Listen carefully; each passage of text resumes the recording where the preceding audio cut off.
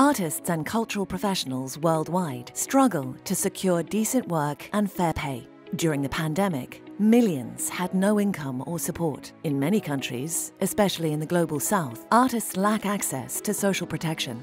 The UNESCO-Aschberg program supports artists and cultural professionals across the globe by helping policymakers devise ways to protect artists, strengthening the legal protection of artists, improving the mobility of artists, and market access for their work.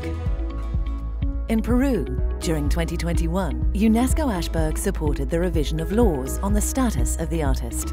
We worked with the Peruvian government and local communities across the country. Over 1,000 people engaged in the process, using Quechua, Shipibo, and Spanish languages. In Namibia, UNESCO-Aschberg supported advocacy and training for civil society and government officials on artistic freedom. Experts explained data collection, monitoring and reporting on cultural rights and freedom of artistic expression. Now, a national report on artistic freedom is being drafted.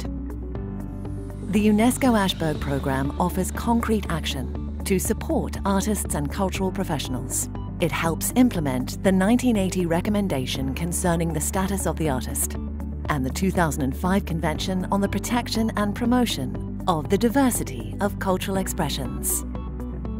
Promoting the basic human rights and freedoms of artists is something that we must commit to.